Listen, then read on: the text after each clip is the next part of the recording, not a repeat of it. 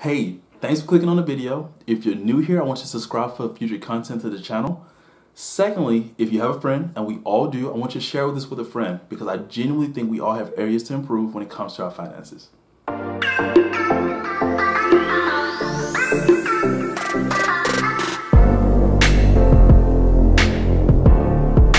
A habit is an involuntary action. It's something you just do without really putting too much thought into it. And that's dangerous when you're talking about money. Money is something you have to control in order to know where it goes. In today's video, I'll be talking about 5 habits to avoid when dealing with money. The first one is spending more than you earn. Now, this is basic accounting, and ideally you want to have more money coming in than you have going out. The problem this causes, though, is that you're spending money before you make it, and you don't have a plan on catching back up when you do that. The second problem that it causes you to live at a shortage. So you're living in a month-to-month situation where you don't have any reserves to fall back on in case there was an emergency. Number 2, relying on credit cards to pay bills. Now, I do want to explain both sides to this. The first side being that this can be pretty beneficial for you if you're disciplined with using credit cards. And what I mean is that if you pay your bills on time, using a credit card that earns rewards, you can actually benefit from using this credit card. On the flip side, if you are not disciplined using a card, this can backfire pretty quickly. What I mean is that if you're paying your bills late, or if you're paying your credit card late, not only are you going to pay your bills, but you're going to pay them at a premium. So you have late fees, you're going to have interest charges. The second problem is that most utilities have some form of convenience charge on it. So that way, as you pay your bills, you're going to pay that charge because it is on a card. And the third problem is that as you are maxing out a card, paying the card off every month, revolving credit, that actually drops your credit score because it looks as if you're surviving off of this card itself. So that's just something to keep in mind. Number 3, not being prepared for an emergency.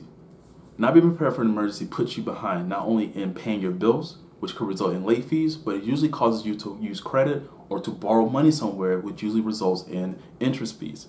For example, this coronavirus, you have a lot of people that are without a job, without income coming in, and you have to think about their bills.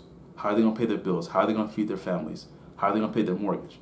Typically it's through credit cards. You put this stuff on credit cards where you wait months and months and months.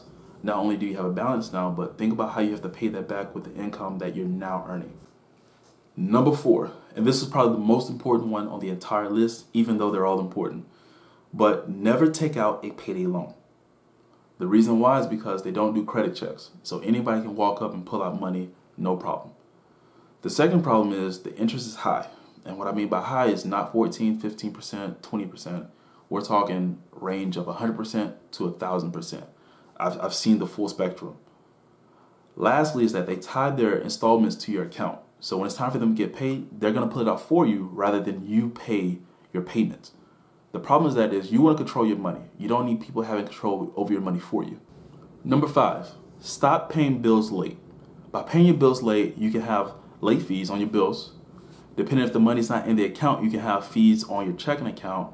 And then they can also send it to collections, which affects interest rates. You lower your score, the higher your interest. This affects your spending money in other areas.